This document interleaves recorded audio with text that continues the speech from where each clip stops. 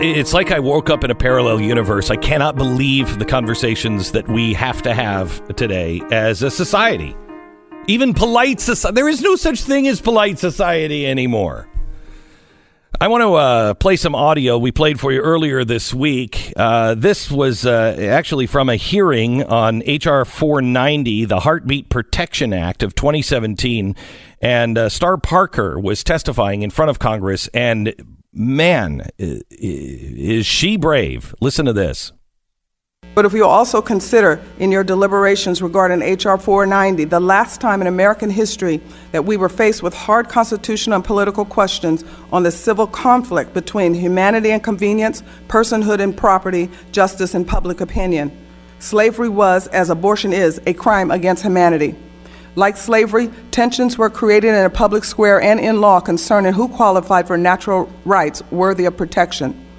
In the first 89 years of our nation's existence, it was the black slave who sought freedom and equal protection under the law, and many attempts were made to heed their cry. Today, it is the conceived person living in the womb of its mother that should be considered human with opportunity of equal protection under the law. It is ironic that while the 14th Amendment of the United States Constitution in 1868 humanized slaves, the United States Supreme Court of 1973 dehumanized the life of the being in utero, handing down a decision that reeked in ethnic cleansing to once again allow a powerful few to determine exactly who had a right to humanity. Star Parker is with us now. How much heat are you getting, Star Parker? Well, thank you, Glenn, to have me on. And frankly, that's the first interview. You are the first to actually play some of what I said in the testimony. Shut up. Mostly because of what happened after. No, seriously. So I'm listening to it and saying, oh, so I did make my points. No, what happened during the Q&A, I answered a question and then referred back to some of the discussion that was earlier. One of the congressmen, we call him now Congressman Coward Cohen, and because he kept throwing in welfare programs into the discussion. But he wasn't the only one. So did a protester during the time that they were actually showing a ultrasound in the hearing room, first in the history of the country. You'd think it would be front page news, that they actually showed a ultrasound of a live in the womb child in a congressional hearing. But that's it. So I then answered and addressed his comments about welfare and trying to, delude what we were talking about, and called it disingenuous to combine the two issues. And he lit into me. I mean, he called me ignorant. He told me that I didn't know how to address the Congress. After the hearing was over, he came up and put his finger in my face and told me I better come to his office and apologize. Wow. So all of that, so that's what went viral. So what really got lost, and I really appreciate you playing that, is the actual testimony. This is very serious business, what we've been doing. I have to tell you, Star, I am so sick of the back and forth viral bites that have nothing to do. I'm sorry, but you, and they will, call me ignorant as well. Arguing about welfare programs when it comes to abortion is exactly the same as arguing for slavery because it will destroy the economy and people will suffer. Right.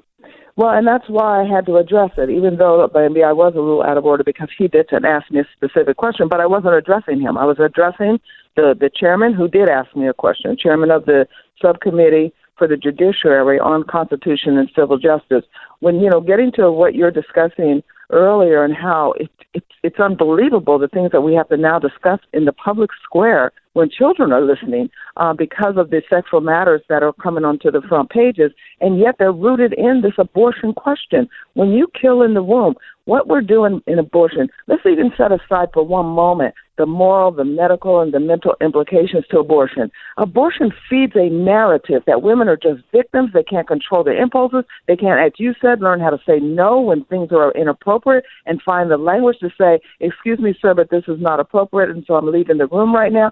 And it's because it feeds that narrative that you can't control your sexual impulses. And so now people are sexually out of control. That's why marriage has collapsed. That's why out-of-marriage births have escalated. And we, as a nation, better get a grip on this. Otherwise, we're going to always have discussions about sexual matters in somebody else and the accusations that are coming forth that we don't even know if are true, like what just happened to the candidate who's 40 years earlier, someone saying, aha, this is what you said to me. Who remembers what they said 40 years ago? So, Star, how do we are entering a time, and we have the oldest Congress in the history of the United States. This is the oldest Congress ever. And we are on the edge of profound technological change that is going to make us question what life even is. And I don't mean, is it life in the womb? That's a pretty easy one. Yeah. I mean, if it's a puppy when it's in the dog's womb, it's a child when it's in the human's womb. We're entering a time now where we're going to have to define life with AI, and that's going to screw everything up. How do we get to a point to where we can have rational discussions that must be had now? That is the million-dollar question. But, you just brought up a fascinating point that I'm going to have to contemplate and think about later about the oldest Congress, because you would think then there would be deep passion since they're in their senior years to argue for the most innocent in the womb because they're next. A couple of states have already passed euthanasia. We're starting to, as a culture, collapse when it comes to protecting the innocent, understanding what the Constitution really means. But how do we get there?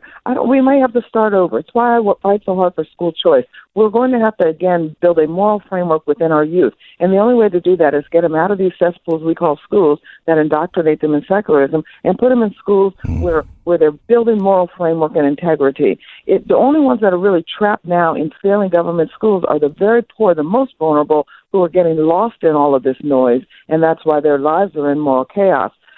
So how do we get back? You replace everybody in Congress. I was surprised that after McCain lost the presidency when he ran, that he didn't just retire even at that age. What is he still doing there? Why hasn't he passed the baton to younger energy and now raking havoc even over his own? The whole thing may get to the place that we were in the 1850s, to where we just can't go on anymore and could end up in a real difficult dilemma. I think we're headed that direction. Star, it was interesting. Your commentary was really interesting in talking about abortion as it relates to slavery. And I think a lot of people assign their sort of moral decision-making on difficult topics like this to society. And so I think even back in the day, a lot of people who probably, if they really stopped and thought about it, would think slavery's crazy. It's a crazy idea. But since society said it was accepted and it was legal, people sort of just went along with it. It was a controversial issue maybe, but they didn't want to talk about it in polite company. Yeah.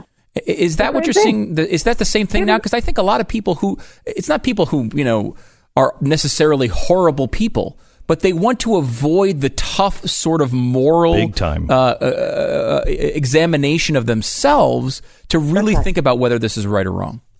That's right. And not only on abortion, on many issues. But You're absolutely right. The same conversations we're having today. And in fact, one of the things I also said in that testimony is if you put Roe v. Wade next to Dred Scott, they read almost verbatim. They're both talking about property. They're both talking about, the rights of the person who has the rhetoric we hear from the left, even on abortion. Well, if you don't like it, don't have one. That's the same thing they were saying during slavery. Well, you don't have to own one. And remember, very few owned slaves. Now, the narrative left is every white person is guilty of slavery because all of them had one. No, that is not true. Slavery was an elite.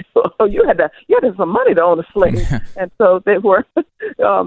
Anyway, so it was very controversial. But you're right that the silent majority allowed this country to go 89 years and then enter into a civil war because they just didn't have the courage to speak up. You're absolutely right. They knew it was wrong. And then every time the Congress tried to manipulate around it, the same way we're hearing manipulations now around abortion.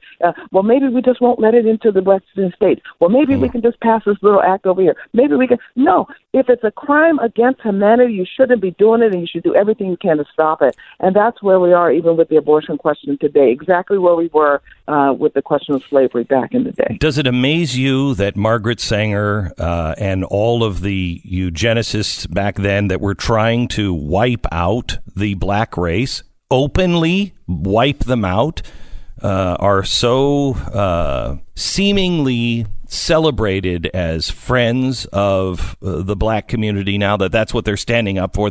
Oh, no, we're just trying to help the poor inner city black woman. It's crazy. On Halloween, they tweeted out their real agenda. Black women have abortion because you're safer than having a child.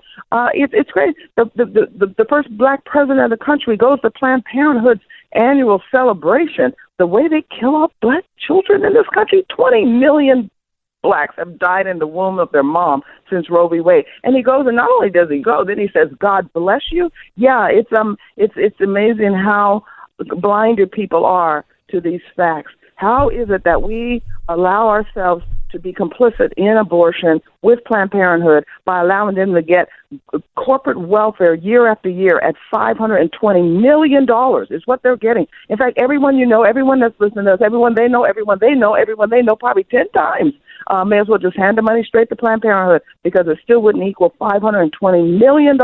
And for some reason, we want corporate welfare out of here, but that billion-dollar corporation gets $520 million tax dollars every year to do their primary business, which is to kill offspring. Star, thank you so much. God bless. Thank you. Glenn Beck. The Blaze Radio Network.